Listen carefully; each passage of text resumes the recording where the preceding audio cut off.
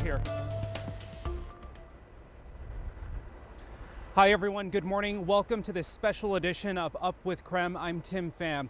As severe weather hits our region, the Up With KREM team is tracking this severe winter storm all across our region. You can see right now on 5th and Monroe, just south of downtown Spokane, there is a lot of snow coming down. From Spokane South Hill to Coeur d'Alene and downtown, heavy snow is falling all across the region. Our crews are standing by tracking it all. Here's a live look now at our certified most accurate radar. You can see right now that snow stationed over the inland northwest, and it is not going anywhere anytime soon. On Up With KREM, when there's severe weather, our team alerts you before, during, and after. No other team in town has crews spread across the region like our team. Nicole Hernandez is in the storm tracker watching road conditions. Channing Curtis is keeping a close eye on new school closings and delays, but we begin with meteorologist Thomas Patrick. Thomas, you alerted us for days, letting us know this storm was coming, and now it is here. Thomas, what's the very latest track? Yeah, and the latest is that we are still on for that heavy snow as we continue to see moisture basically inputted into the atmosphere, and it continues to snow heavily across eastern Washington and North Idaho. Got a couple reports now across Spokane County, anywhere between 4 and 6 inches of snow, and obviously still snowing heavily. It did lighten up right at around 7 o'clock, but it did pick back up in terms of intensity, especially in just the last couple minutes as we zoom in over the Spokane, really the downtown Spokane area.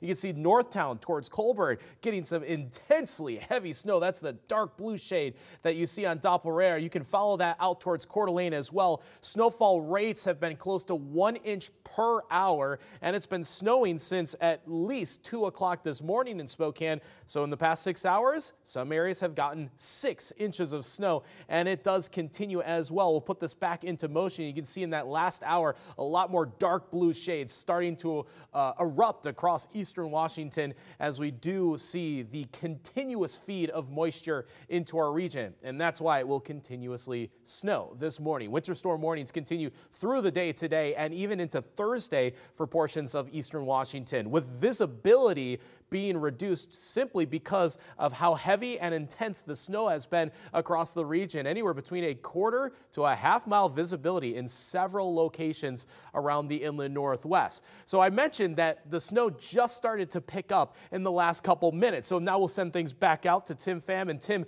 can you confirm that that snow has intensified just in the last couple minutes here? Oh my goodness, Thomas, you just called it. As soon as you were talking about it, the snow really did start to pick up, and not only the snow, but the wind. The snow was just blowing on our camera lens. We actually had to pan away for a second so we could clear off the lens, just so we could show you our shot. But you can see right now on Monroe and Stevens, there is a lot of traffic on this hill. This is a notorious hill headed up to the South Hill that is very, very steep right now. You can see cars and vans struggling to get through. This is one of the routes that the city says that they will prioritize first, the arterials and emergency routes. This being a very busy hospital district, they will get to this area very soon. But let's take the latest measurement in this area right now. We brought the ruler measuring tape out. We are about 5.5 inches or so, and when you consider that this is also on top of new snow, it is very deep. We've seen snow plows going up and down, as well as people clearing sidewalks in this area, because again, there's a lot of patients that stay near here as well. Nicole Hernandez is keeping a close eye on road conditions from the KREM 2 Storm Tracker. Nicole, let us know where you are right now, and what are you seeing from the KREM 2 Storm Tracker? So Tim, we are on I-90 back in the Spokane area, and here in the Spokane area, I-90 is even worse than it was over in North Idaho. We have the same amount of cars on the road, but more lanes spread out, so these lane lines are not visible at all. Really a layer of snow across the entire freeway. There's only a few times a year where we see snow bad enough to cover I-90 like this and let it stay like this. So this is definitely significant winter driving conditions we're having having trouble with slipping and sliding as we're making lane changes and turns and trying to get off the freeway, you can see off to our right here that the entire downtown just completely covered in snow, all the roads, all the sidewalks. So be extra careful as you head out the door this morning.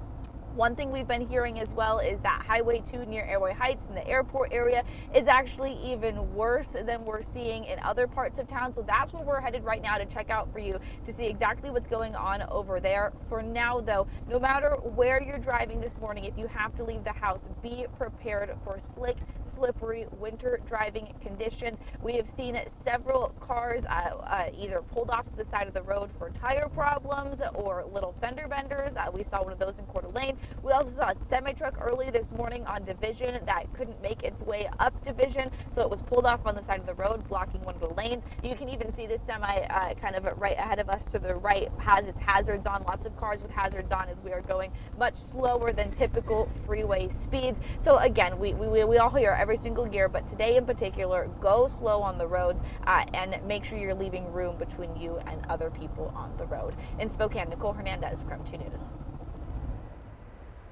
Nicole, thank you for that perspective from the KREM 2 Storm Tracker. Yeah, you can see the roads not really improving at all this morning, even with some cars on the roadways. Even WashDOT telling us this morning that a vehicle hit a snowplow, and that took that snowplow out of commission, which of course is not helping clear the roadways. So Nicole, thank you.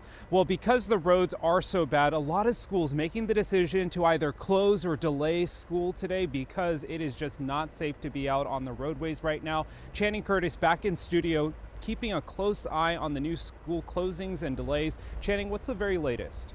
Yeah, Tim, there are so many school districts in our area that have been staying weather aware and keeping track of this storm and have decided to cancel schools for today. So here's a list of some of those schools that have decided to close today.